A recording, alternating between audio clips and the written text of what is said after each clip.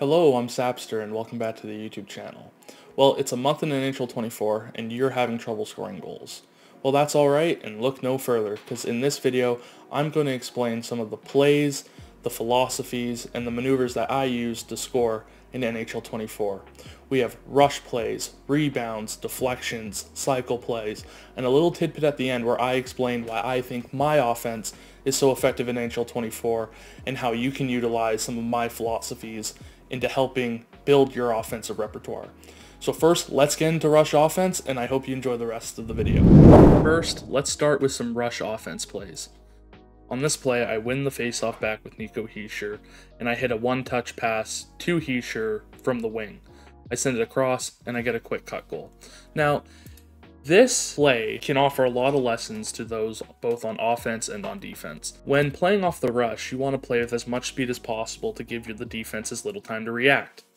And also on defense, you want to defend between the dots. Now, when I get this pass, I immediately one-touch it over the Hischier, and the reason is because I can read that his defenseman is already coming too close to the boards, and I have too much time to one-touch that pass over. Now, as a defenseman off the rush, you should be playing between the dots. You should be in the middle of the circle, and you should be in this area. He's already cheating out past that area, which gives me a good inclination that he's trying to cut me off the board. So I'm going to one-touch it to Hischier. I one-touch the Hischier, and I realize I could give this to Hughes, but a better play would be to delay a little bit to allow Giroux space to go up and allow Hughes space to go up. Try and get behind the defenseman, because if I show this move too early, he will be able to cut me off here, and there's no guarantees that Giroux is going to be able to blow by the check in time. So what I'm going to do is I'm going to delay enough so that my players can go up the ice and I can hit maybe a two-way passing play. It works, Giroux blows by, and so does Hughes. Now, I could have passed to Giroux here, but McAvoy is clearly fixated on Giroux. I mean, his body's turned, so it's just a safer play for me to go to Hughes. Yes, there is Matthews there, but in my head, it's safer to just go to Jack Hughes. Send the pass over. He tried to step up on Giroux, and it's another pass over. It's in the back of the net. So, again, let's count the mistakes that my opponent made on this play. 1, he went too far out.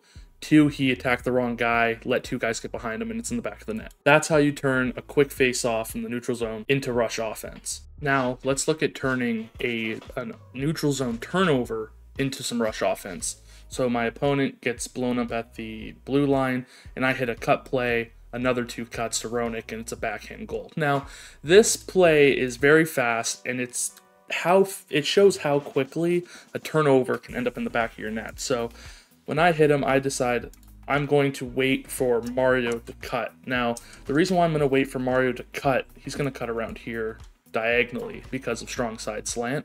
So what's going to happen is that when he cuts across, his skates are going to prohibit the stick of the defender. The defender cannot reach through you to intercept the puck, so I know that as long as I lead it to his forehand side, because he's left-handed, he's not going to be able to bring his stick over to his forehand side to intercept the puck. So Mario is impeding his stick with his skates, allows the pass to get through. I do another delay vertical or horizontally to allow Roenick a little bit more space up the ice, and it's a forehand backhand. So again, take away the space with the check, send 2 passes up, a little bit of vertical or horizontal delay to allow your player to go up the ice, forehand backhand in the back of the net. This rush chance features a breakout, a break-in, and an example of why full attack is such an effective offensive pressure. So I take the puck with my green, it's a saucer pass up to Nieuwendyk. I decide I'm going to saucer to the middle, delay horizontally, and give my defenseman a chance to come up and score a goal. Now, if you remember, the person who made the original interception was my defenseman, was Adam Foote. He makes the pass out, and I immediately recognize, well, it's a 2-on-2 situation, but I have to move because there's back-checking pressure coming up the other way. So I'm going to get angled off at the boards here if I keep going, and cutting in is too hard because his stick's already in a position to poke the puck. So what I'm going to do is I'm going to feather a sauce into empty space and let Guerin come onto it. Now, when this happens, I immediately recognize he's going to switch to this defenseman because it's closer to the puck.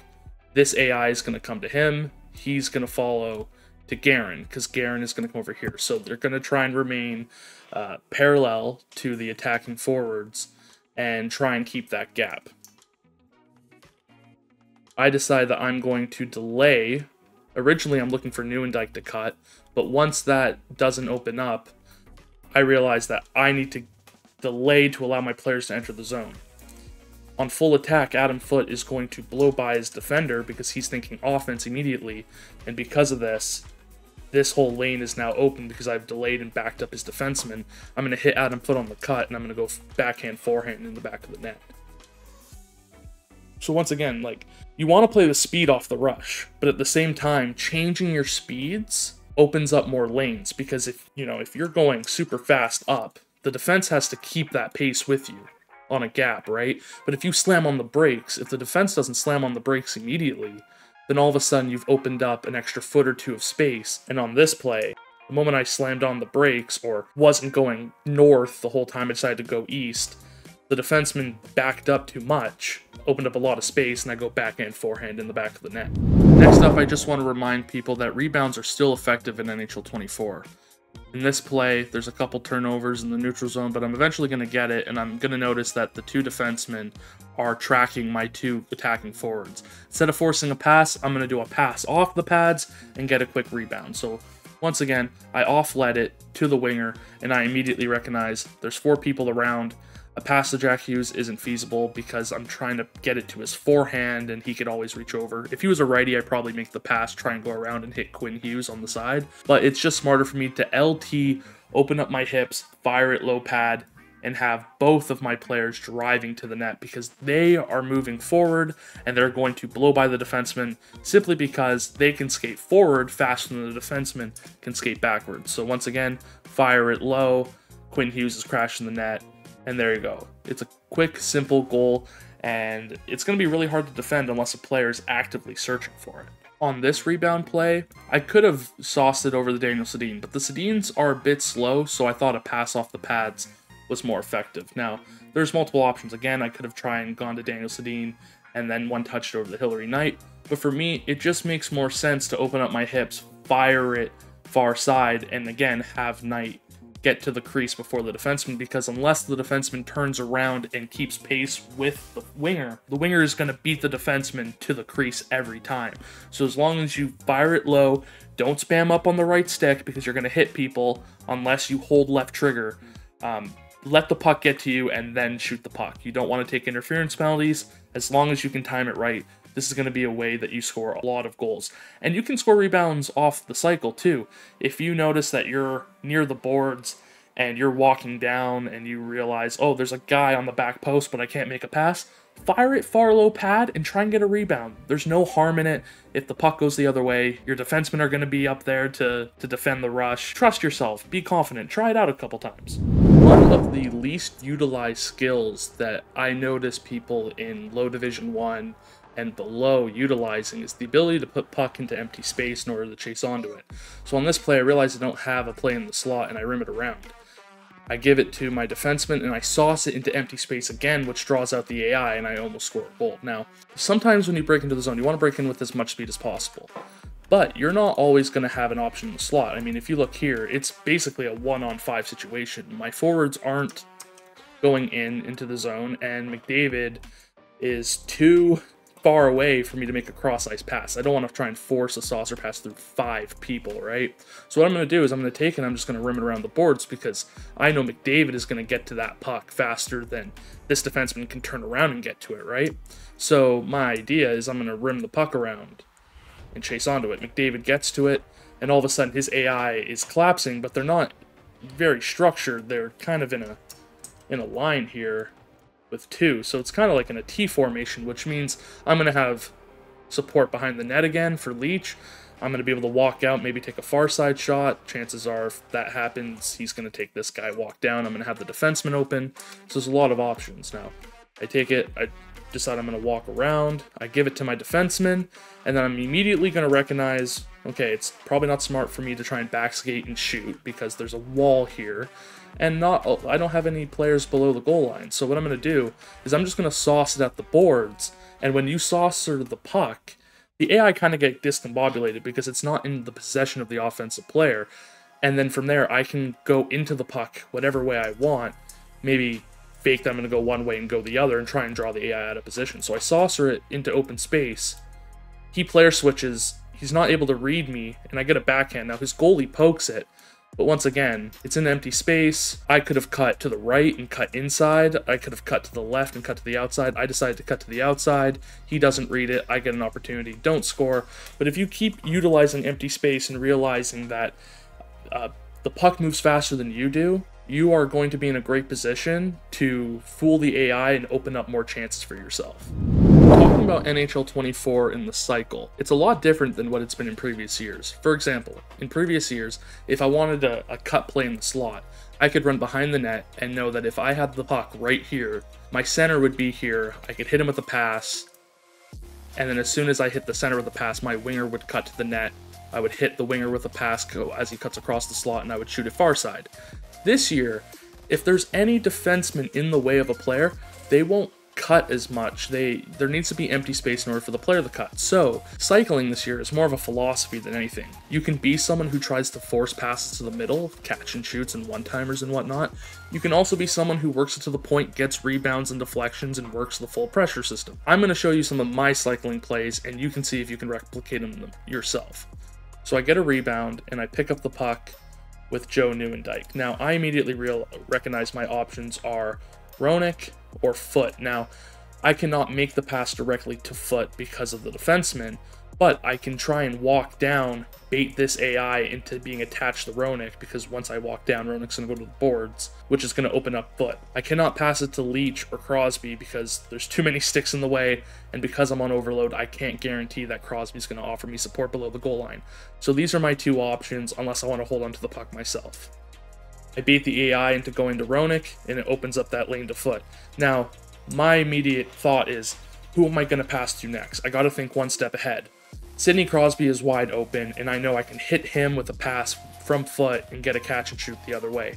But first, I need to make this pass with Joe Nieuwendyk. Make the pass with Foot. My opponent comes chasing after me, and I know that Crosby's going to back up, and I have this free lane to Crosby. Now, a lot of people would try and shoot this short side.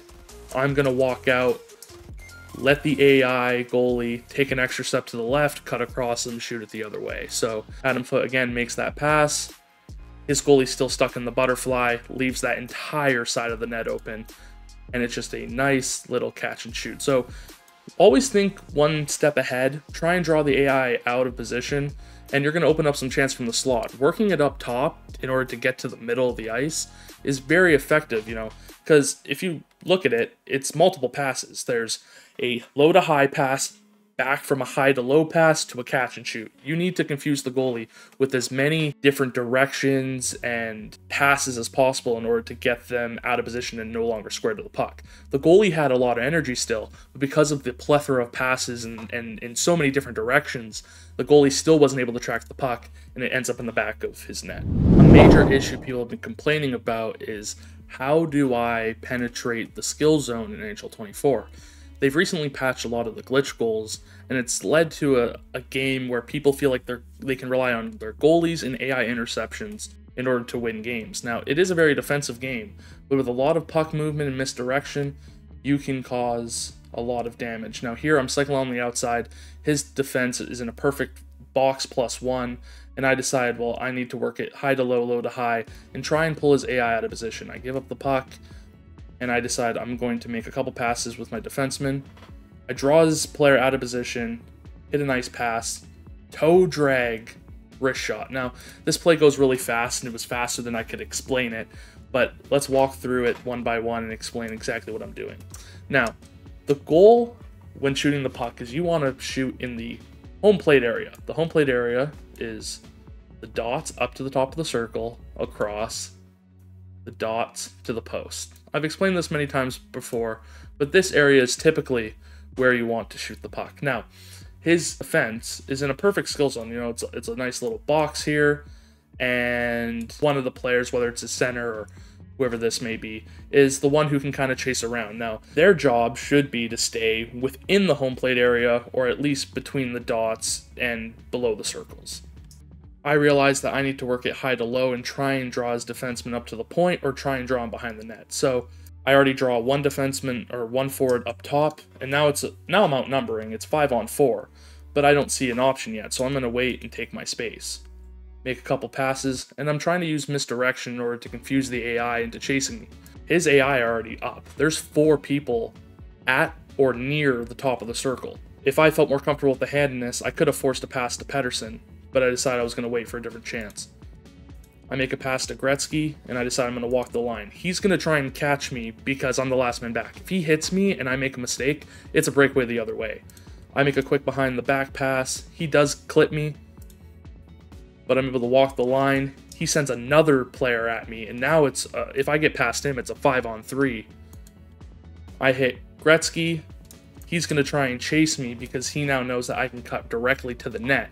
Now, if I cut directly to the net, it's going to be a backhand, so he's going to fly over here trying to cut me off. Me knowing this, I'm going to do a nice little change of direction because this lane is wide open, but I don't want to risk it, so I'm going to do the Datsuk toe drag, which is going to cut me right into the slot. He's going to miss the toe drag and fly right by me, and there's a shot into the middle. Now, the only reason why this was possible is because he flung his AI at me because I made so many passes that he was desperate to get the puck. The pressure meter is filling up by the second, so he needs to really get this puck. He sends his defenseman at me, and then I'm able to get into the middle because of his anxiousness. Players are too anxious on defense when they should really be collapsing, and I'm able to take advantage of it with just one quick move and a wrist shot, and that's how you're going to be able to penetrate the skill zone. Next up, I'm going to show a series of clips that are just me back skating and using individual player misdirection in order to open up the goaltender. So on this play, I'm able to back skate. The goalie's still in the butterfly, doesn't track the puck. I'm able to roof it upstairs. On this play, I'm in full pressure. The goalie gets up while in the butterfly, and I take advantage of that because he's not able to track it due to his lack of energy and the fact that he's changing animations. Doesn't track it. He tries to slide. Doesn't work anyway. So again, no energy. Isn't able to track it. Shoot it glove side. On this clip, I sauce it down with my defenseman. He thinks I'm going to go behind the net. I quickly backskate, I drag it, and I shoot it far side. Using misdirection is how you're going to create most of your offense. A lot of players are too intelligent to be caught with basic movements, just straight right, left. You need to change direction fast. And with this backskating shot, you're not only going to fool a lot of defensemen into blowing right by you, you're also going to fool a lot of goalies into dropping to the butterfly, not tracking the puck, and you're going to pull the puck with you, and you're going to shoot it before they can reach out and make the save themselves. This is a very simple tool. You got to make sure you're on your strong side, so if you're a righty, you need to do it on the right side of the ice, lefty, left side of the ice. But it's a very effective tool, and it's actually rather simple. A lot of people can do it. Go into practice mode and practice it. You might not score it a lot because of the goalie energy and no screens and whatnot, but I promise you it will work in-game. Some of you might be saying, hey Edward, I can't pass at 1,000,000 miles per hour. I have trouble reading the AI. Well, a quick tip is try D-to-D one-timers. D-to-D one-timers are going to drag the opponent's AI out of position off a rebound, and they're a really good scoring threat too. On this play, I get the puck with Lemieux, and I immediately send it to Leach for a one-timer. Goalie makes the save. I fill up a lot of pressure, and I get another D-to-D one-timer, and it's in the back of the net. Now again, this is very simple. Once the shot is taken, his AI is going to try and go to the puck. And then once it opens up the lane again, I just take it again because the goalies are really bad at tracking side-to-side movement. So for me, taking the shot is not just a waste. I mean, it does get the pressure up and you're not going to score it all the time, but it's still a very effective shooting option. Put your cycle shoot for your defenseman on 10, let the defenseman walk down to the slot, and instead of making a simple pass up to Breeze Ball, maybe walking in and looking for a seeing eye shot or a deflection, draw that defense to Breeze Ball and look for that cross seam lane for the D-to-D one-timer. In this clip, I'm going to show you the most simple face-off play that you can run. It involves a deflection, and it involves people needing to learn that just because the puck is in flight off the face-off does not mean that you are not controlling your center. On this play, Nico Hischier is going to win the puck back. And immediately, I'm going to manually take Hischier into the slot I'm going to shoot the puck with Adam Foote, and I'm going to get a deflection. Now, the issue that people have is that when they win a face-off, oftentimes they just stand still in the slot waiting for the puck to go back. There's about half a second between the time that the face-off's won and the time it gets back to the defenseman. So what you can do is you can manually take Hischier or your center and move him into the slot. Your right winger is going to back up, which is going to take this man out of the equation as he's going to be there. And Hischier's just going to get to the slot unencumbered, and he's going to be able to deflect this puck. Notice how I never just stand still. I manually take my center into the slot, I shoot it at his stick, and it's a deflection. Once again, make sure you are moving your center off the draw in order to get this play to work. If you don't, the center's going to stick around the dot, and he's going to get tied up with the other center. So again, take the center manually off the draw. Do not just sit around. Go to the slot and look for this deflection play. It's very simple, but it works at about 50% clip for me. You're going to score a lot of goals doing this. The last point I want to make about offense is this. In NHL 24, you can try anything you want, and you can find a way to score. Offense this year is not as cookie cutter as it has been in previous years. If you feel like you can chain a deke into a shot, take it. If there's an open shot in the slot, don't feel obligated to shoot either blocker side or glove side. Take the shot wherever you feel comfortable. Recognize the goalie tendencies. In this play, for example, I do a Datsuk toe drag in the slot. In previous years, I wouldn't have taken the shot because it wasn't considered a meta shot. If you remember the NHL 23 meta, it was force a cross crease pass or walk across the slot and fire it far side. In this year, there are no goals that really go in 100% of the time, but there's a bunch of goals that go in 30 to 40% of the time. If you notice the goalie is not tracking the puck left to right, shoot the puck to the open space. It can be a wrist shot from the slot. It can be a wrist shot coming out from behind the net. You know, glove side, blocker side, it doesn't matter. The thing that matters the most is that you're recognizing how the goalie is animating, track the goalie, and then fire to the open side. A lot of shots are going to go in regardless of what cycling you do. So try new things. When you're up in a game, try something new. For example, on this play, I decide to cycle it down low, and I'm eventually going to hit a goal line one-timer. See a drop pass, I circle back, and I just wire a goal line one-timer. But again, if you look at this play, I do a nice saucer pass, I try and do a drop pass between my defender's legs just so I can go for a backhand. I'm trying a lot of things because the main thing on offense is tracking how the goalie is animating. I tried this one-timer because I saw it in a Sixes game once. I saw Eclipse win a 6v6 tournament with this goal line one-timer. I decided to try it, and it goes in the net because the goalie can't track it. That's not going to go in all the time. But if you see an open shot, take it. Do not be afraid to be unorthodox. Try new things. Try to be different, because if you're different, it's going to be harder for the defenders to defend properly. The more you add to your toolbook, the more you add to your plays, the more you add to any aspect of this game, it's going to be harder for players to defend. So try something new. And there you have it. Plays, maneuvers, and philosophies that I have when playing offense in NHL 24. I hope these plays enable you to score and recognize that not every offensive play style is the same, and for you to try something new, because you never know when you're going to find the next great goal that's going to turn you from a casual novice player into one of the top players in the world. Again, I'd like to thank you for watching this video, and I'd like to direct you to my other socials, like my TikTok, where I upload videos semi-occasionally, and my Twitch, where I'm streaming 5 days a week, Rivals, and Hut Champs.